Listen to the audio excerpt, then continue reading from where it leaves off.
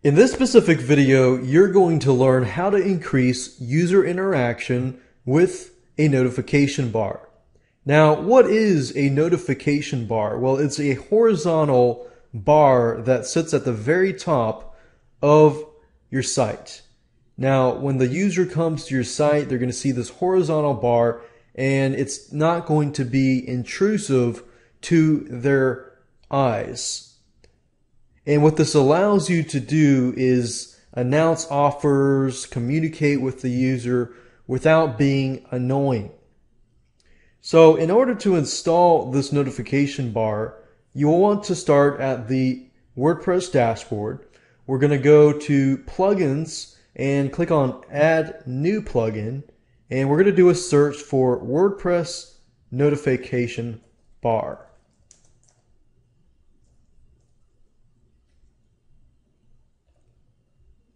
And as you can see, it's at the very top. It says WordPress notification bar version 1.0.0, and this is the one we want.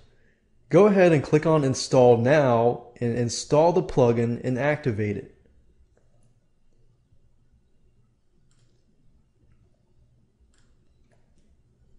Once that is activated, go under settings and click on notification bar.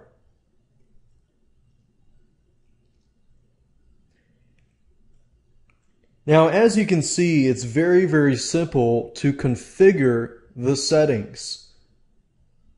The first thing you'll want to do is enable it. So check the yes box. And then the next thing is to enter a message. Now, the notification bar can be used for just about anything. Let's say, for example, that you are selling a product and you want to announce to all the people that come to your site that within the next 72 hours, they get 50% off all of your merchandise. So let's say, for example, that we're going to use this example. So under message, we're going to put 72 hours dash 50% off all merchandise. So that's the message that they're going to see, as you can see up here. The next item is the button label. So in this case, for the notification bar, you have a message to the left and a button to the right. So you're going to need to change the wording of your button. Next item is the button link. So if somebody clicks on your button, where do you want them to go? In this example, I did 72 hours, 50% off. So I put the button label as get your 50% off. And the button link actually goes to a post that sits on this same WordPress site.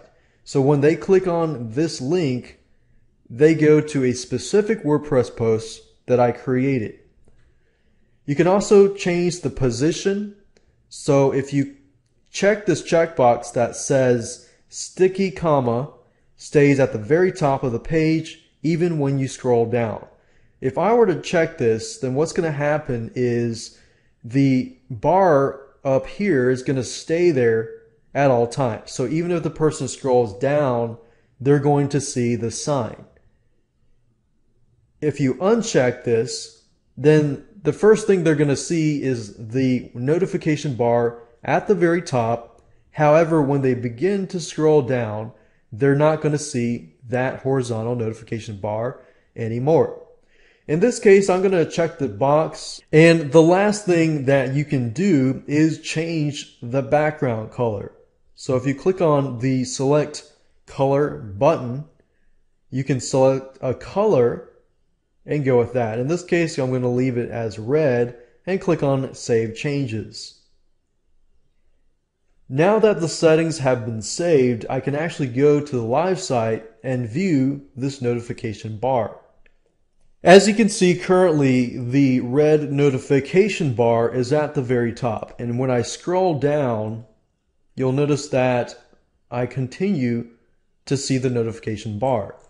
And when I click on this link, it brings me to the post that I created that talks about the 50% off all merchandise.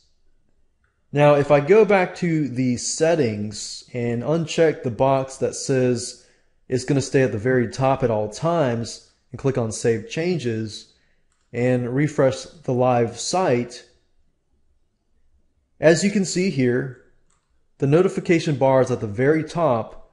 However, when I scroll down, it disappears. So that's a cool option that you can play around with and test it out, see what works, see what doesn't work, and then move on from there. And that's how to install a WordPress notification bar.